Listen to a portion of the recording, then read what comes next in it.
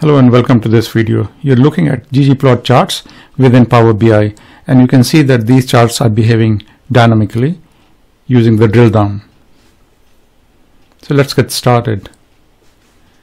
First of all, we will get some sample data.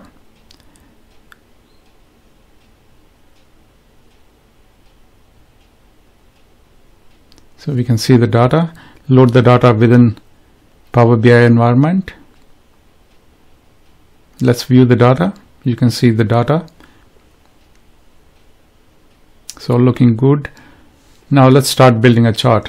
First of all, let's create a normal bar chart which is available within Power BI. Note that this is not a GGPLOt chart, it's just a normal Power BI chart. So we drag these two values, the products and the sales, and you can see the chart is alive now. Now let's create a R chart now. Drag a R chart somewhere on the screen and enable the script visuals.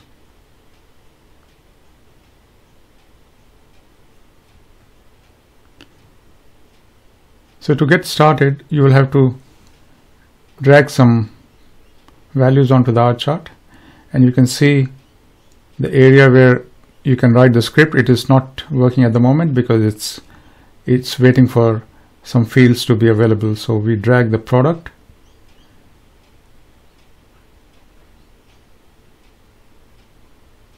and the sales, and you can see that we have some code there already written. Now don't touch this code because though it's commented out, but this will actually work for you. So start writing your code below that.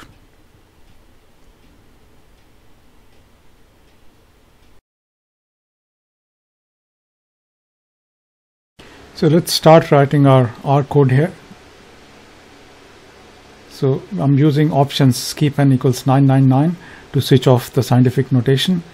I'm using the library ggplot, and then here is the code for our ggplot chart. So the data set is, or the data is the data set which has been automatically created, and aesthetics on the x-axis we want to show the product, and on the y-axis we want to show the sales.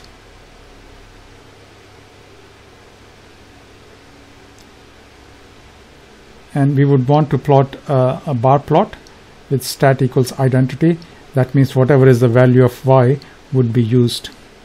And here is the classic theme, and let's run this and we should be able to get a GGPLOt chart.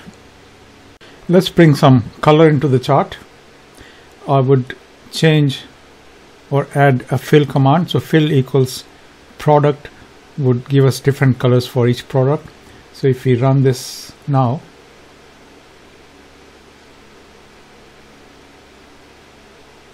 we should be able to get the colors. And you would also notice that this chart is going to behave dynamically, and once you change or select a particular product, your chart is automatically get updated.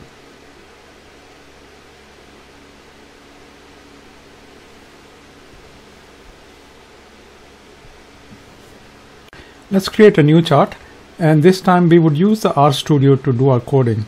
So let's drag product, and this time I'm going to drag the COG, so the cost of goods sold, and we have the data set.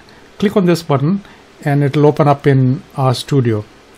So I'm going to copy the code for the plot. This time the data set has a single quote around that, so the chart is working.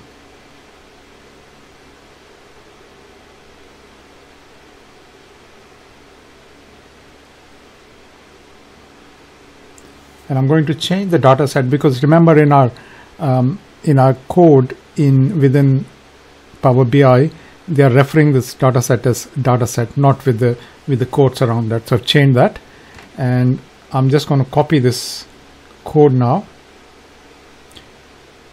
and take it back to Power BI.